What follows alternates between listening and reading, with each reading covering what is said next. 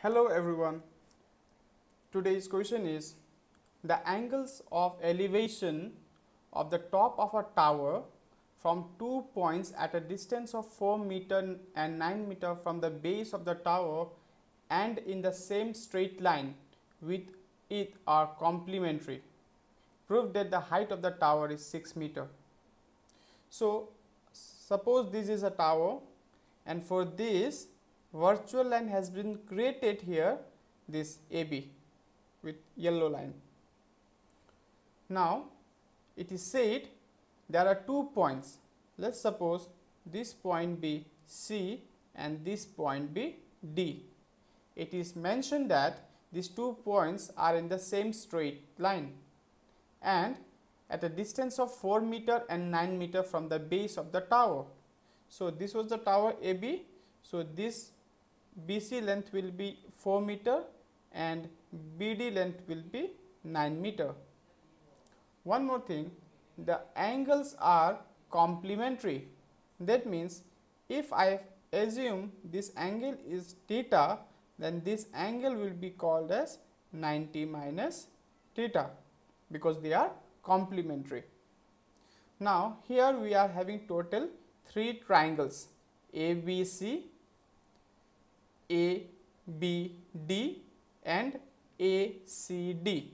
So I am writing these 3 triangles here. See, ABC, ABD and ACD. See here, ABC is a right angle triangle, correct. ABD is a right angle triangle, correct. ACD is not a right angle triangle. That means we are not going to use this triangle because trigonometry deal with only right angle triangle. Starting with in triangle ABC, so here we have to assume this as H and we have to prove that the value of H is 6 meter.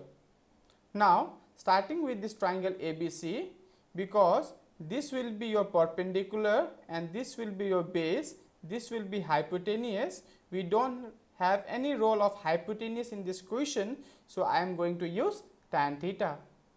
So tan theta equal to perpendicular by base. So tan theta equal to what is perpendicular? H by base is 4. Let this be equation 1. Now in triangle ABD,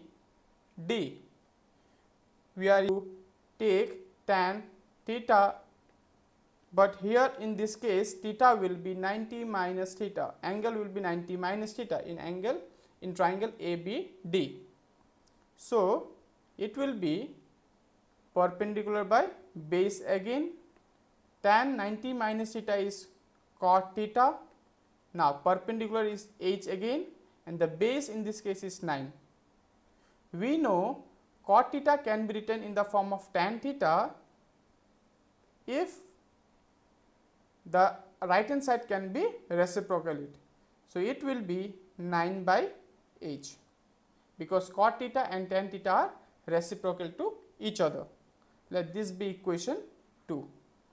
So here tan theta equal to H by 4, here tan theta equal to 9 by H, equating equation 1 and equation 2, I am getting as H by 4 equal to 9 by H, cross multiplication will give you H square equal to 36, that means H will be equal to 6.